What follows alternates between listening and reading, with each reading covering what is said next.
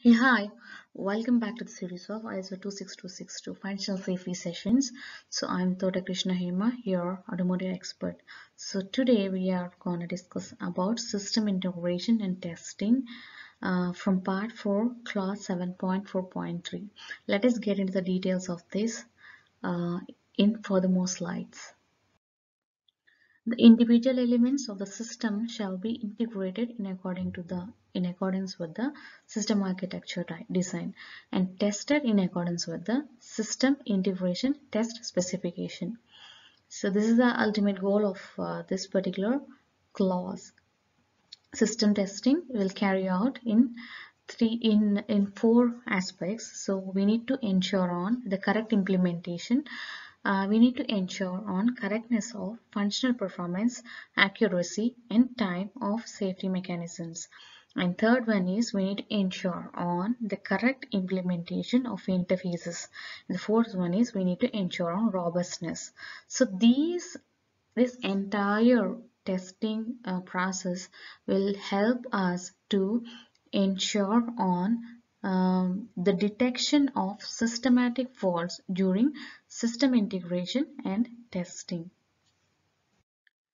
So this is about this slide is talking about to check correct implementation of technical safety requirements at the system level. So it covers three different methods: requirement based testing, fault injection testing, and back-to-back testing.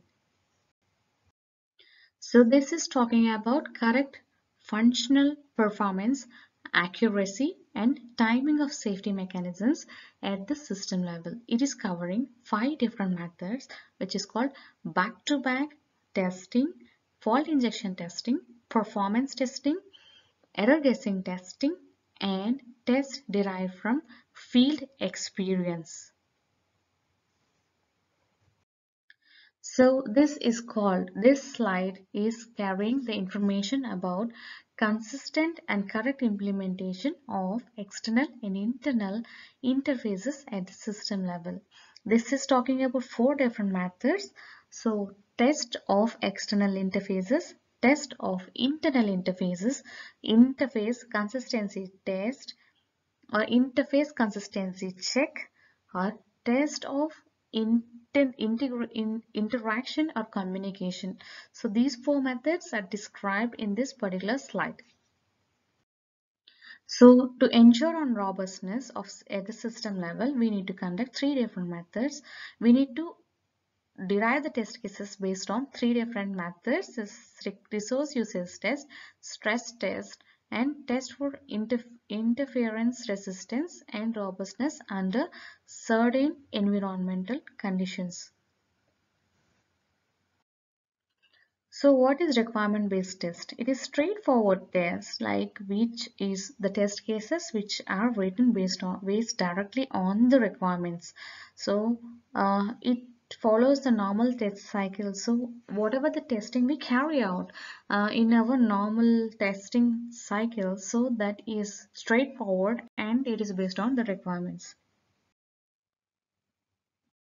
So what about fault injection testing? In fault injection testing, we have two different methods of fault injection. So one method is compile time injection, which is it is a fault injection technique where source code is modified to inject simulated faults into the system. The second thing is runtime injection. It makes use of software trigger to inject a fault into the software system during runtime. The trigger can be two types: time-based triggers and interrupt-based triggers. So what about back-to-back comparison test? So the model and this should have to test this particular method basis. So we should have a model-based development in place. So the model and the code are simulated in a similar way and result is compared. For this test method, a model is required, as I said before, that can simulate the system being tested. What about interface testing? Interface testing, here it is external interface testing, internal interface testing also. So interfaces of hardware with the software is very important, and this test ensures that interfaces are devoid of any errors. Interface testing is performed to evaluate whether systems or components pass data and control correctly to one another. It is to verify if all the interaction between these modules are worked properly and errors are handled properly.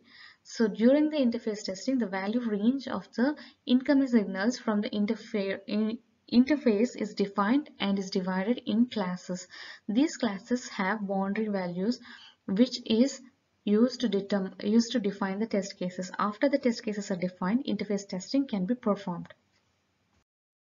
So interface testing checklist is to verify that the communication between the system elements are done correctly, verify if all the supported hardware or software has been tested, verify if all linked documents be supported or opened on all platforms, verify the security requirements or encryption while communication happens between systems, check if the solution can handle network failures between website and the application server. What about error guessing? Error guessing is nothing but experience-based testing. So this is purely on the experience-based testing. So the tester will know like where is the error-prone area in the entire system. So there, like he writes more number of test cases to get the error-free system out of the testing. So the guidelines for the error testing is like where it is purely based on the experience and the historical data. Resource usage testing is about the consumption of the memory to expose. This is conducted to expose that the system being tested does not consume more or lot of CPU memory.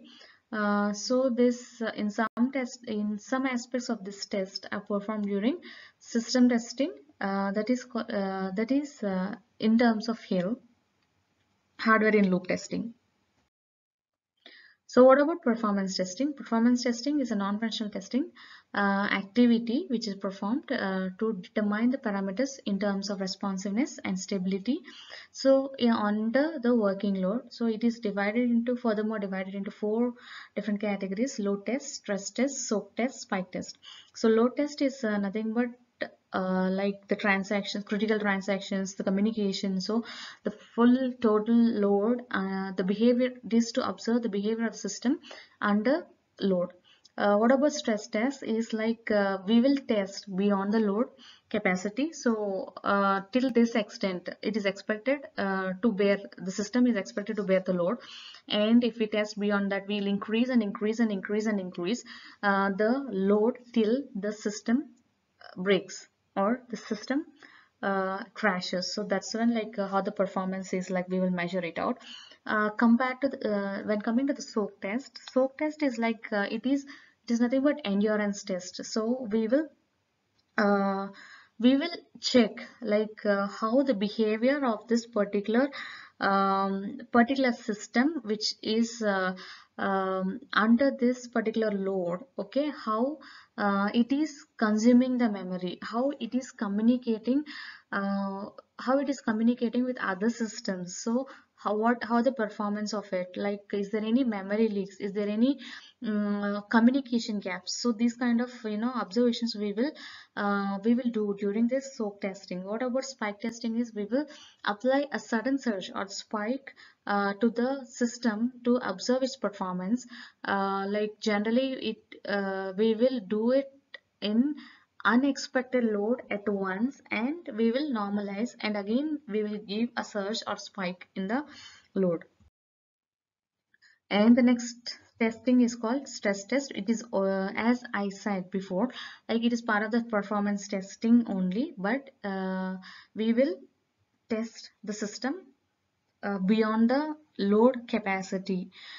So we will observe the system's performance when during the failure or about to failure or more than the load capacity. So how it is behaving. So is it giving any error messages so before crashing or while crashing? Is it saving enough information? Is it like the system is sent all the data for the backup? Like this is the system is able to store its information till the point it crashes. So what about what happens to the system if unexpected failure happens to it? And the security, is there any security issues? Is there any hindrance? Is there any impact on other systems when it crashes? So these all things we will get to know when we do the stress test. So scenarios is like the monitor the system behavior when maximum number of users logged at the same time. All users perform the critical operations at the same time. All users accessing the same file at the same time. Hardware issues such as database server down or some of the servers in the server park crashed. So this is how like we will conduct the stress test. So these are few of the scenarios, sample scenarios which is given. So these are the scenarios which I've taken from tutorialpoint.com, and this entire content is borrowed from the ISO 26262 standard. And I came to the end of this session. So if you like this session, uh, click on the like button if you want for the more automotive concepts. So subscribe to my channel. Thank you.